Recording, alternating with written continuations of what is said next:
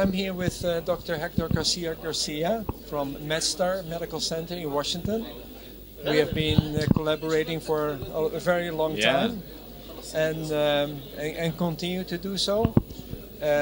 You have published actually, say, the first paper in the United States with the QFR. I mean, we have lots of data about Europe and Asian country, but not in the United States. And can you tell me a little bit about that study? Yeah, thank you, Hans, for the interview. And indeed, we have a long history working together. And in this particular study, we took our patient population from the Medstar Washington Hospital Center.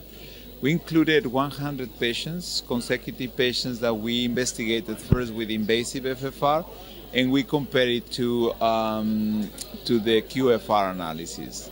What is interesting about our population, and it's also unique, it's not unique because it's done in the US, it's because the type of patient population that we included, for example, Black African Americans, has never been studied in any other region of the world. And we know Black African Americans have different type of coronary artery disease, so it was very important for us to explore that.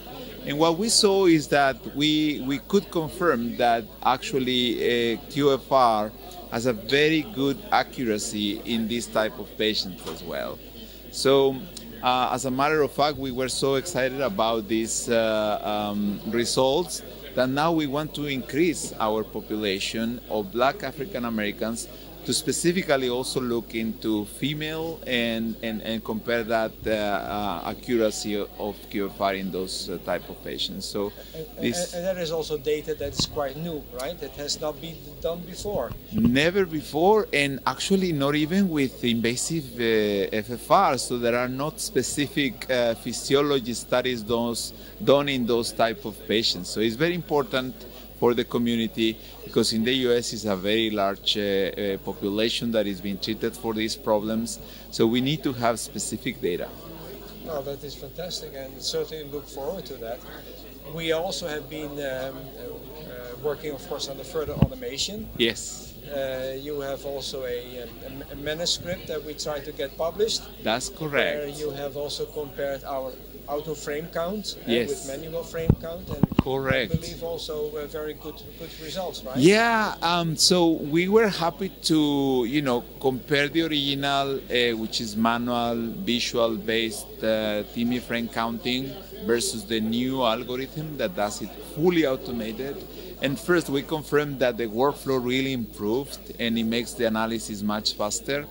But even more important, the result we got with the automated TIMI frame counting is very similar to the manual. And that is very reassuring, because there is no data out there showing that this is actually similar or comparable. Yeah. So we are going to get that out. There was an abstract presented at CRT, so we have the data out in the form of an abstract, but now we want the full manuscript to be published. Yeah, and that is, as you know, we have lots of data, peer-reviewed publications, and this adds on to that significant, more than 150 in the meantime. So very soon more than 160. Wow! And, congratulations. And that will also add to that pile of clinical evidence.